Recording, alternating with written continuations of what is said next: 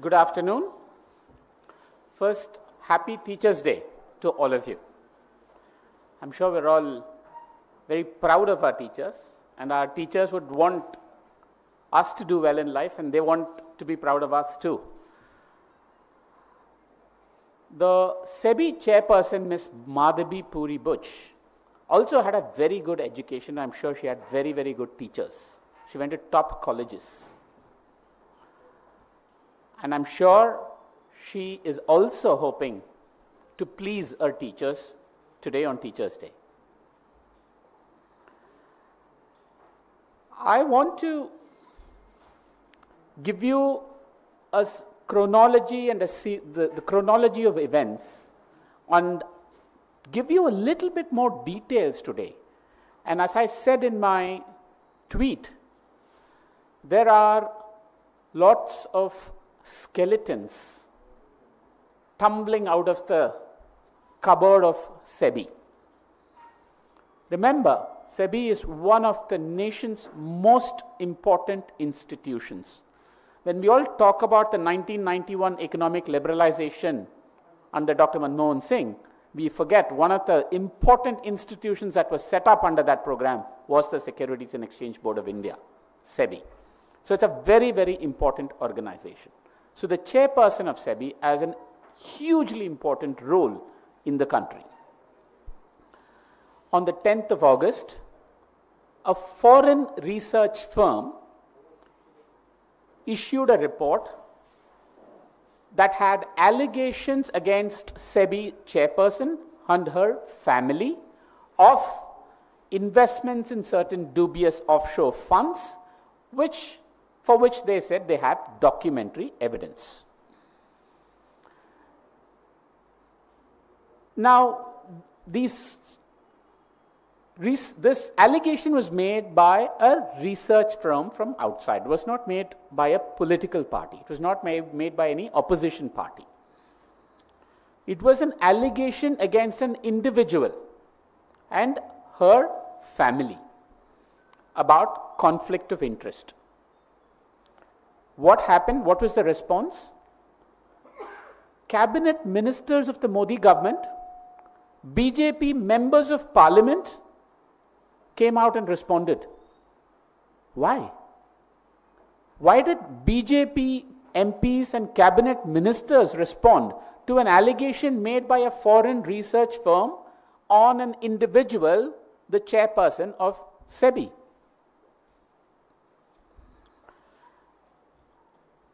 The next day, the same research firm said, we will provide more details. And they provided details of documents where they said, Ms. Buch's private firm earned income when she was chairperson of SEBI. And she had a 99% stake in that company. So they asked for more details. What should have been done? There should have been an inquiry. We're not here to say whether those allegations are correct or incorrect. Neither can Ms. Buch say that. There should have been an independent inquiry done. No. Now what happened? There is something called the Indian Venture Capital Association, which is an industry body, and the Association of Mutual Fund Investors. All of you, I'm sure, have some investments in mutual funds. And that industry body, they came out and responded. Now, what is Indian Venture Capital Association and the Association of Mutual Fund Industries have to do with the allegation made by a foreign research firm against an individual? Who is asking them to respond? Were they under pressure to respond? Did somebody from Delhi make a call to them asking them to respond? Why?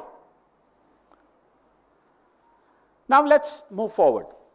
On the 2nd of September, my colleague, Mr. Pavan Khera, had a press conference where he had some documentary evidence, and he said that documents show that Ms. Madhabi Puri Buch has earned income, or I think he used the word salary, but earned income from two places when she was still the chairperson of SEBI. Now the response came. This time the response came from ICICI Bank, because the allegation was that she earned income from ICICI while as chairperson of SEBI. Now, ICICI is only indirectly implicated in this allegation. The primary person who's been accused in this allegation is Ms. Buch. But the primary person never responded. The company that is indirect, implicitly accused, responded.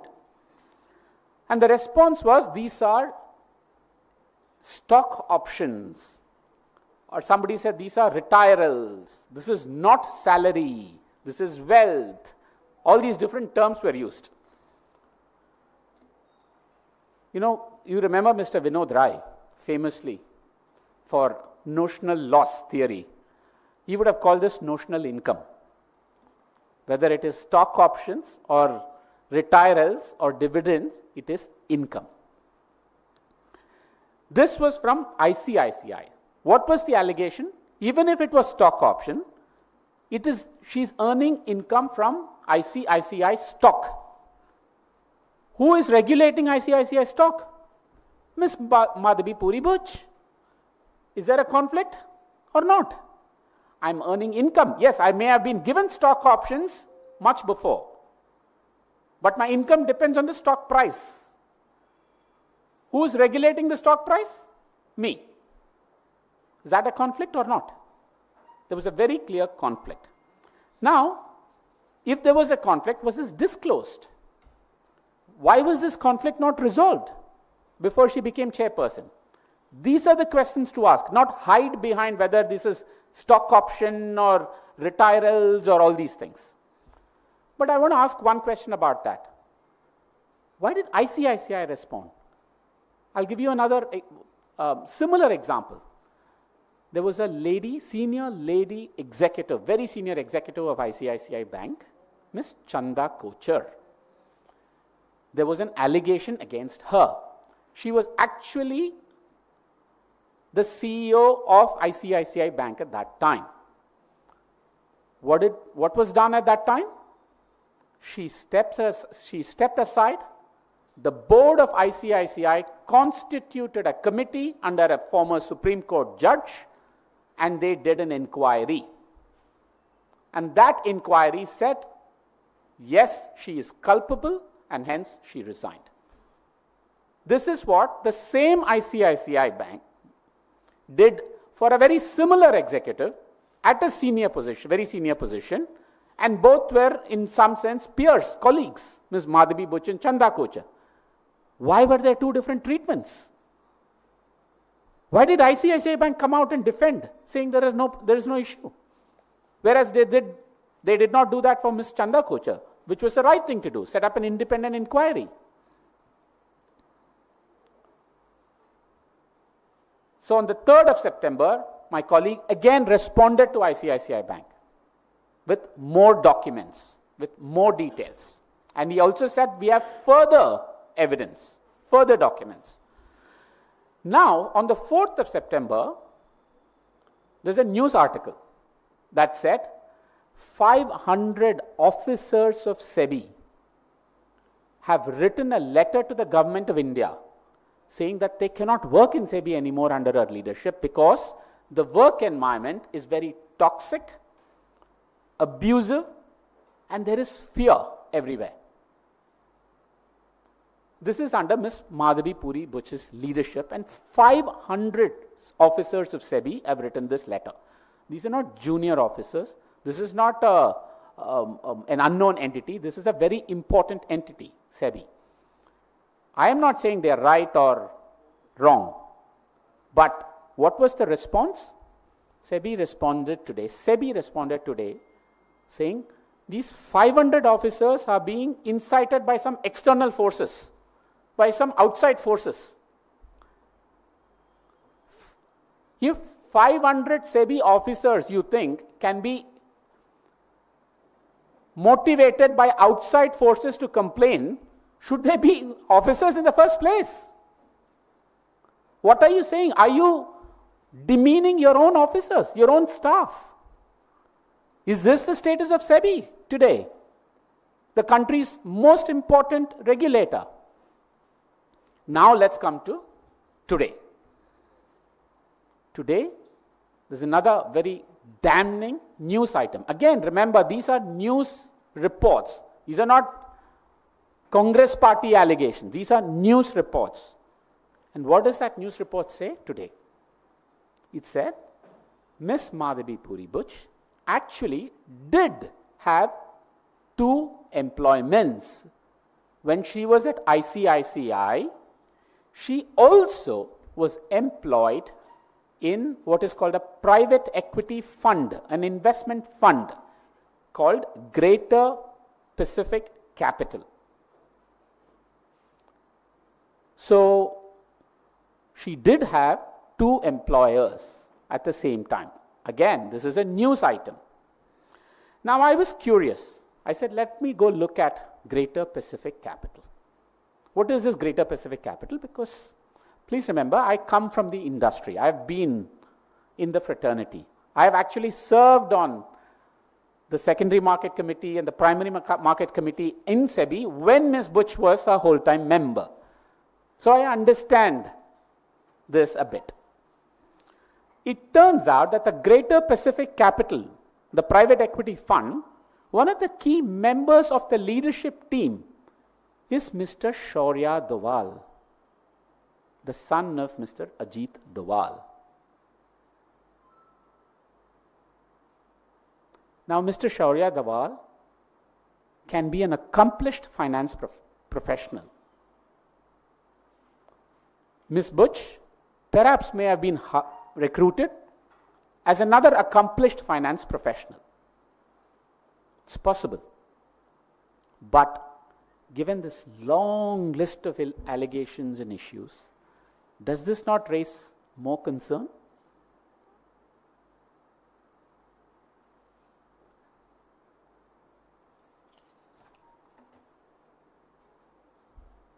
The real question to ask is, why this hesitation to conduct an impartial, objective inquiry when there are so many skeletons that are tumbling out of the closet every single day, including today's, which is quite astonishing? Then, should there not be an independent inquiry? As a former professional, finance professional myself, I have personally received several calls from foreign investors asking, what is the status of the market regulator? Can we trust India's securities markets? What is happening with the integrity of the market regulator? Because remember, the strength of any securities market, equity markets, depends on the trust, integrity, and the strength of its regulator. The Congress party wants very strong, robust stock markets in the country. We want foreign capital in our stock markets. This is too important for the country. This is a national issue. If foreign investors are getting concerned and there are doubts about the integrity of India's stock markets because of a series of allegations against the chairperson of the market regulator, is it not in the national interest? Is it not in the national interest to conduct an inquiry, get to the root of this matter and resolve it? In fact, that is exactly what we have done as a country. Remember the Satyam scandal, which rocked the markets? That's exactly what we did. And there have been other such scandals. But why? Why this hesitation to conduct an inquiry? There are many documents that are floating around from what is called whistleblowers internal employees, insiders. In fact, there is a group of investigative independent journalists who also have a website where insiders are encouraged to blow the whistle and submit documents. It's apparently called indiawhistleblower.com, where the Congress party has nothing to do with this, but this is a group of investigative journalists and documents are pouring in. And there are more and more documents that are coming. So this is not healthy. The real question is, who is being protected here? Remember, soon after the election results, I sat right here along with Mr. Rahul Gandhi, and we raised the issue of exit poll stock market scam. There was nothing. The same securities market regulator, Ms. Madhabi Puri Buch, and SEBI did not do anything about opening an investigation into abnormal trading activity on the one day before the exit polls. We presented evidence and data. So, who is being protected here? Why this quiet, eerie silence on the part of the government and Ms. Madhabi Puri Buch? There will be many more such information and skeletons that will tumble out in the days to come if we do not put an end to this immediately and conduct an independent inquiry. Thank you.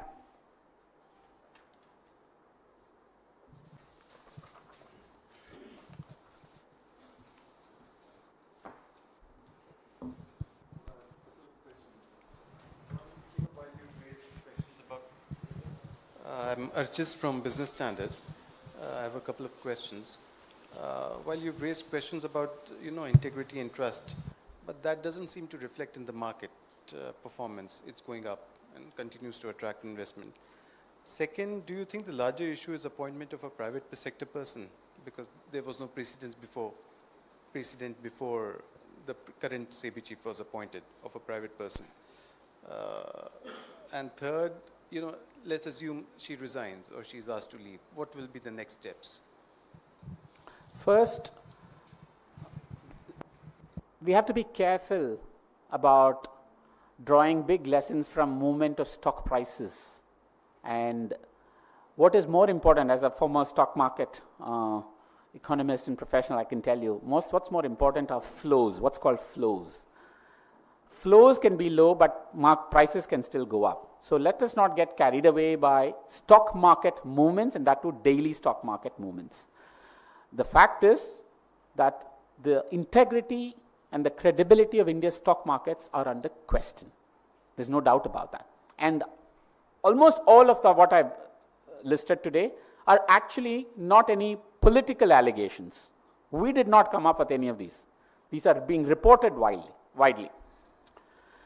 The second question about, is the problem in appointing a person from the private sector or a lateral entrant? Yes. Absolutely not. It is a problem of the individual. Please remember, we've had fantastic people from the private sector, lateral entrants, including the former Reserve Bank of India Governor, Dr. Raghuram Rajan, and other such. We've had many chief economic advisors in the past. So the RBI is perhaps an equally, if not more important institution than SEBI. They're both a few kilometers away from each other in Mumbai. So when the RBI is able to function very well, in fact, one lateral entrant, former RBI governor, even resigned he was perhaps the first RBI governor to resign after demonetization, and he was a lateral entrant, and he had such high standards. So we should not pin the blame on recruiting people from outside. So it is really squarely a problem of the individual. On the third, it is not about whether she has to resign, whether she has to, it is very, very clear that she has to step aside and allow for an impartial inquiry. That is very, very clear. And I want to be cautious because the Congress party also wants a very strong and robust capital markets. We want foreign investments. We don't want panic in the markets. We do not want foreign investors to get scared. So let's not rush. So the right thing to do is to have an impartial inquiry. We're not saying resign, we step aside and allow for an inquiry. And based on that, let us take next steps.